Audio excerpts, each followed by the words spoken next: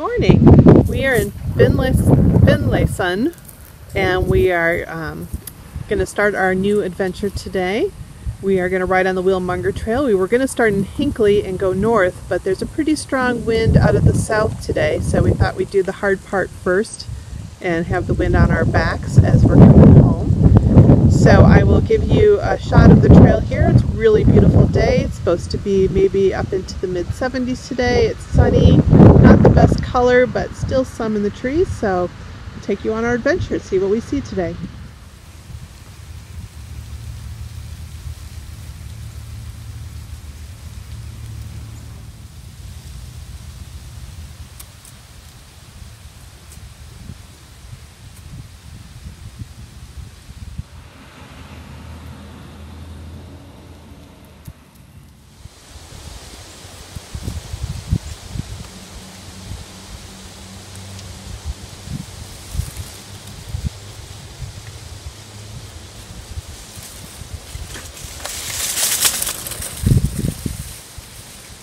We are just outside of Hinckley. We're going to roll in there and have some lunch.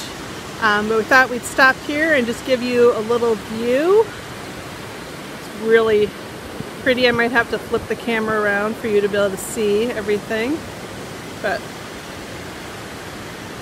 it's just gorgeous.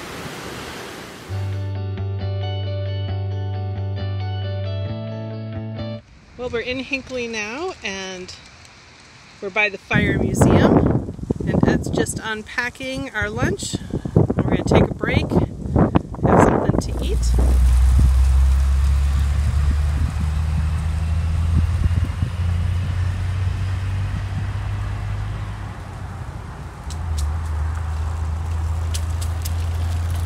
Ed and I absolutely loved our time on the Willard Munger Trail.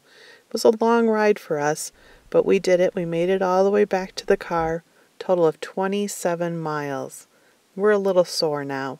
We decided to stop at the library in Sandstone and check our email and relax a little bit. We are at Rock Lake in the the St. Croix State Forest. This is part of the campground, but there's a little picnic area over here, so we're going to use one of the tables to make our dinner tonight.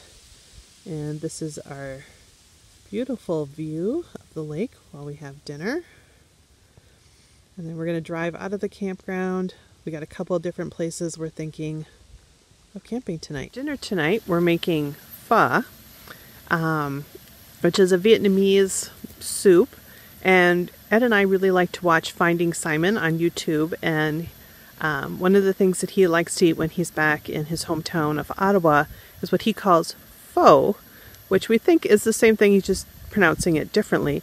And so I'll give you a picture of what it is we're cooking. So this is the broth I made ahead of time. It's a vegetable broth, and you put in, anise star, cinnamon, cloves, ginger, cardamom, and you cook all that together, and then you strain it out. So then I froze the broth because I made this ahead of time.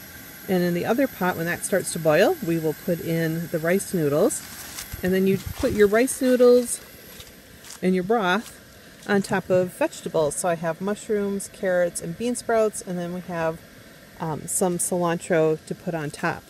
So it's a long bike ride today. It's starting to get cooler, so I think having some hot soup will taste pretty good.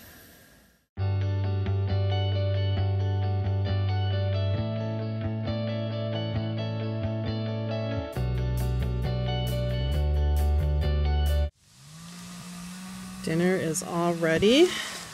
This is what our pho Vietnamese soup looks like.